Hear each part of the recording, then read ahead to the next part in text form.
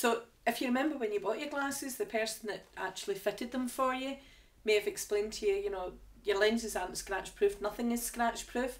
Yes, they've got an anti-reflective coating, or yes, they've got a hard surface coating that will help eliminate scratching, but lots of people put their glasses face down.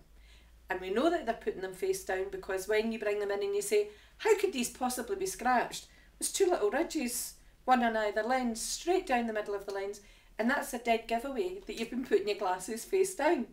We know we shouldn't do it, but lots of people do it.